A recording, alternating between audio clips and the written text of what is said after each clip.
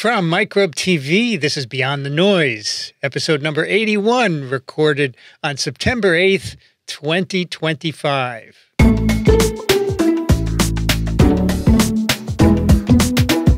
I'm Vincent Racaniello, and joining me today is your host, Dr. Paul Offit. Hi, Vincent. This is the video version of Paul's column on Substack called Beyond the Noise, cutting to the chase on important health topics. Today, we're going to talk about Paul's latest column called To Serve Man. Now, Paul, just bear with me for a minute before we get to the column. So many things have been happening. I want to ask you about them. What did you think about RFK Jr.'s appearance before the Finance Committee of the Senate last week? What was encouraging about that for me is that I thought Senator Cassidy from Louisiana held him to account to some extent. I thought he could have been more active than he was, but that was good. And then Senator Barrasso from Wyoming also held him to account, as did Senator Tillis from North Carolina. So you had three Republican senators that were expressing pretty extreme displeasure for his point of view. The other thing that struck me is never at any time during that committee hearing did RFK Jr. ever say anything positive about vaccines. He didn't. And when asked the question, don't you think it's contradictory that on the one hand you say you're not anti-vaccine and then on the other hand say that there's no vaccine that's safe and effective? He said, no, that's not contradictory. Last time you were before Congress, Secretary Kennedy, you claimed, and I quote, "I have never been anti-vax. I have never told the public to avoid a vaccination." But in a podcast, you said the opposite. You said there's no vaccine that is safe and effective. So that sure sounds anti-vax to me, Secretary Kennedy. So let me ask you, when were you lying, sir? When you told this committee that you were not anti-vax, or when you told Americans that there's no safe and effective vaccine? Both things are true. He's increasingly boxing him into a corner. I think these Republican senators are feeling it from their constituents who are writing them. That's the only reason that they would do that. I think you're right. I think they're the wetted finger to the wind, and they're getting a sense, in accordance with that recent poll that was conducted by a Trump-friendly polling organization, that if you set the COVID vaccine aside, that more than 80% of people, Republican or Democrat, support vaccine and even support vaccine requirements for school entry. So I think that maybe the tide's turning here. That would be great because it needs to turn. I really was interested in what Trump said last week. Let me quote this. He said, "Look, you have some vaccines that are so amazing. The polio vaccine I happen to think is amazing," he told reporters in the Oval Office. "You have to be very careful when you say that some people don't have to be vaccinated. It's a very tough position," end quote. That's very interesting, isn't it? Yeah, it's interestingly the second time he's mentioned the polio vaccine. Right. There's a sort of RFK Jr.'s right-hand man, a man named Aaron Siri, has a while ago sort of submitted a petition to the FDA saying that the inactivated polio vaccine, IPOL, needs to be tested in a prospective placebo-controlled trial, which is not going to happen. But Trump immediately responded to that. He said, no, don't touch that vaccine because Trump is a child of the 40s. He was born in 1944. So he certainly remembers polio, as I remember polio as a child being born in 1951. And that is a very, very emotional disease. Well, interesting times. Let's get to your column. In this column, you say you're trying to understand the recent inexplicable actions of our HHS head. What were you thinking about there? Well, so I remember saying once to my wife, this is like a bad Twilight Zone episode. And I was born in 1951. Twilight Zone was, I think, on between 57 and 62. But I was very much impressed by Twilight Zone because it was always this sort of zinger ending, this really surprising ending. And when I said that, so I started to think, is there any specific Twilight Zone episode that it reminds me of? And it's this one, the one called To Serve Man. I love Twilight Zone also. I thought Rod Serling was just brilliant. Yes. And what is the premise of To Serve Man, which I think aired in the 60s, in the early 60s, right? Right, aired in 1962. Based on a short story that actually ended up being by Damon Knight. I think ended up winning a short story prize like in 2001. I mean, written in 1950, wins a prize for short stories 50 years later. But in any case, the premise is that aliens come to Earth They're 9 feet tall. They have these mechanical voices. And the first thing they do is they appear in front of Congress, and they say that they promise all these things. They promise that, the agriculture will be fertile, that there'll be the end of war, that they can clean up the environment, that it's just going to be great. And they give them a book called, which they're able to crack the code as To Serve Man. And so they thought, great, here are these aliens coming in to serve man. And then the sort of hideous catch is that, as it turns out, as they all start to get on the spaceship to go back to the planet of these aliens, they realize, but not until it's too late, that To Serve Man was actually a cookbook, and they were just fattening people up so they could, once they got back to their planet. I always loved, Rod Serling would appear before each episode for a minute or two and give a little monologue, and it was almost the best part. And here's the one for this one. I have to read it, okay?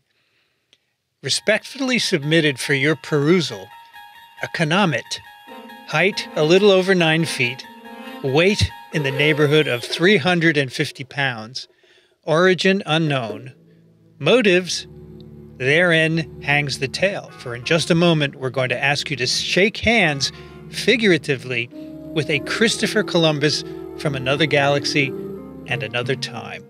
This is the Twilight Zone. That's great, Vincent. That's great that you put that. Now, I mean, I loved when he used to say, this is the Twilight Zone. And it was black and white. That was the thing. It was just so spooky being in black and white. Now, the first thing I thought of when reading your column is, if any aliens came to Earth, they would be immediately quarantined, of course, right? Because who knows what kind of microbes they carried with them. But of course, this is science fiction, so we have to let much of our sensibilities go free. So how does To Serve Man remind you of RFK Jr. and Maha? Well, so Maha also makes similar promises to make us so we have environmental friendly agriculture, that we have better foods, that we have a cleaner environment, and that we will, as a consequence, then live longer and live chronic disease free. That's sort of this magical promise. But here, too, you have sort of a grotesque catch, which is that while he's presumably doing something related to that, what he's really doing is he's making vaccines less available, less affordable, and more feared. And as a consequence, there's been an erosion in vaccine rates. And we're seeing, measles epidemic we haven't seen in 33 years. We see 266 children die of influenza, which we haven't seen since 2009. We've had 10 pertussis deaths, whereas we had 2 pertussis deaths last year. So that's the price. That's the grotesque catch. You sort of buy into this Maha movement while at the same time putting your children in harm's way. So you write that the aliens were easy to spot, but RFK Jr. looks like us, although he is different, right? He still looks like us, sounds like us. I mean, talks like us. So you would assume he's us, but he possesses certain beliefs that make you feel that he can't really possibly be one of us. He doesn't believe in the germ theory. He doesn't believe HIV caused AIDS. He believes the polio vaccine killed many, many more people than it saved. He believes that the measles virus, natural measles virus, prevents cancer, prevents heart disease, prevents autoimmune disease. So he has a series of false beliefs that he can, for example, swim in a bacteria-infested creek with him and his sort of younger cousins, and that's all fine, that he can drink raw milk and not worry about things the rest of us are worried about, like Campylobacter or Listeria or Salmonella or E. coli. So it's like he's sort of from another planet, really, and that's really the only explanation. And then you mentioned it earlier. I mean, these were called the Canamet. The aliens were called Canamet. So it begins with a K, has the same number of letters, same number of syllables as Kennedy. I just think this is more than coincidence. I'm sure you heard also that his family members, not his wife, but other family members have asked for him to resign as well. Right, and including recently. I mean, they're really upset by this because they know him. They know who he is. And Caroline Kennedy, early on, his first cousin, John F. Kennedy's daughter, said he's a predator. And she also said that his uncle, John F. Kennedy, and his father, Robert F. Kennedy, would be disgusted by what he's doing. She said that early on. And I think we should have paid more attention. You write in your column, no one from this planet, or at least no one who has lived here within the past 150 years, could possibly believe these things to be true. Right. See that in poker, it's called the tell. When you give yourself away. See, that gave him away. I mean, the way you wrote that is really remarkable. It's true. Of course, there are many anti-vaccine people who subscribe to everything he says, but they're a minority. For most people, I would say what he is saying is absurd, right? And see, that's a really important point.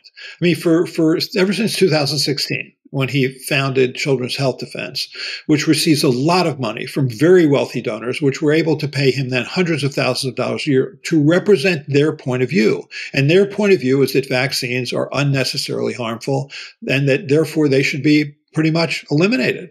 And that's their point of view. He's a lawyer, acting like a personal injury lawyer who's representing his client. Well, they're not paying him anymore. I mean, you and I are paying him. He's now Secretary of Health and Human Services, presumably to represent the health of this entire country. But he's still acting like he's a personal injury lawyer, acting on behalf of virulent anti-vaccine groups, which do represent a very small percentage of parents. I mean, really less than 5% of parents, I think, have in any way embraced his kind of views. So he's in theory representing or standing up for the health of America, but he's not doing that at all.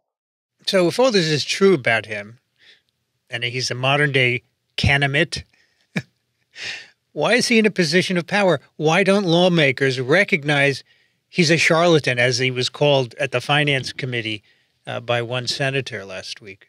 And, sir, you're a charlatan. That's what you are. Privately, they all say that. If you talk to Democrats who are talking to Republican senators or congressmen, they all say that. They say that most people are disgusted with him, but it's a political calculation. They just feel ambivalent or hesitant to make a call against him in public. But I think they fear him. They fear him for good reason. He's just destroyed the public health infrastructure, and that's sort of part of it too. I think when I was talking about to some reporters, I would say things like, "I feel like we've been invaded by another planet, and that planet's first mission is to destroy public health." And I think that was also sort of came into why I thought this Twilight Zone episode reminded me of all this. You write that Kennedy's Maha movement might help us eat better and live longer. But aside from banning red dye number 3, he hasn't told us of anything else he's doing other than reducing vaccine access. Right. I mean, we hear about like beef tallow versus seed oils. We hear about like additives to ice cream. We hear about converting Coke from having sort of high fructose corn syrup to just having pure cane sugar. I don't see how any of this in any way improves our life. I think you reasonably could say that ultra processed foods are at least part of the problem that we have in this country, which is clear, which is obesity, and the consequences of obesity, like high blood pressure and diabetes, which, put one at risk of strokes, heart attacks. So yes, I think that we need to try and do better at it. We are heavier than other nations. That's why we had so much of a higher COVID death rate. Obesity was clearly a risk factor for severe COVID. And so we have 4% of the world's population, but had really closer to 20% of the world's deaths. I think in part because we do have that health problem, but I don't see him attacking that health problem at all. I mean, are we supposed to consider Fruit Loops and Coca-Cola now that has pure cane sugar health foods now? So first of all, you should be suspicious of Fruit Loops because fruit is spelled F-R-O-O-T. Maybe it's not right. Right. There's not much fruit. Well, the obesity rate in the U.S. is huge. I think it's like 60, 70% compared to Japan, where it's less than 5%. So clearly it's a dietary, but also other influences as well. And it would be great to go after that, but I haven't seen him say anything about it. He's just obsessed with vaccines, essentially. Because that's his passion. That has been his passion for 20 years. He truly believes that with vaccination, we have lessened infectious diseases at the cost of creating chronic diseases. And when he talks about trying to eliminate chronic diseases, what he means by that is he means eliminating vaccines. That's why he can never, ever say anything positive about vaccines. Even at that committee hearing, when he was being asked over and over again to say, don't you think that it's possible that, that the mRNA vaccines or COVID vaccines save lives? He wouldn't say that. The only confusion I express is exactly how many lives were saved. I don't think anybody knows that because of the data chaos. So it's really unfortunate because they saved many, many lives. Many, many, many, many, many, many, to paraphrase him. That's why you didn't have enough minis on your polio vaccine quote from him. You only had 2. I think he had 4 or 5 or 6. Right. So in To Serve Man, when we realized what was happening, it was too late. Is this going to be the same for RFK Jr.'s actions? Right. There was a scene at the end when a woman who was, I guess, one of the cryptographers who was trying to break the code. She's running up to the spaceship because the person who she served, who was sort of the head cryptographer, was about to get on the spaceship. And she said, "No, it's a cookbook," she screamed. "It's a cookbook." Mr. Chambers, don't get on that ship. The rest of the book, To Serve Man, it's a cookbook. But it was too late. The landing gear took up, it came up, and then he was stuck, and they kept trying to get him to eat because they wanted to fatten him up. And so, extending the analogy to RFK Jr., is it going to be too late? I think it's already a little late. I mean, when you're seeing the kind of outbreaks we're seeing with measles, pertussis, flu, and you're seeing the CDC report, at least when there still was a CDC, that, we have more parents of kindergartners that are choosing not to vaccinate their children than ever before. And you see people like Joseph Ladapo in Florida saying, "I'm not going to have vaccine mandates," and I'm sure other states will follow. I think this is a terrible cycle. And I just think we haven't hit bottom yet, obviously, because if we had hit bottom, I do think the congressional representatives would stand up, and that hasn't happened yet. I mean, the Democrats are standing up, but the Republicans, not enough yet. But there was at least some hope in that last Finance Committee meeting where you did see 3 Republicans stand up, and hopefully that's the beginning of more to come. Frankly, I never thought the premise of To Serve Man made much sense. This is a pretty expensive meal for these aliens, I guess we must be really good to eat. But it's science fiction, so you can break a lot of rules. You can find Paul Offit at Beyond the Noise on Substack. We'll put a link in the show notes. That's Beyond the Noise with Dr. Paul Offit. Thank you, Paul. Thank you, Vincent.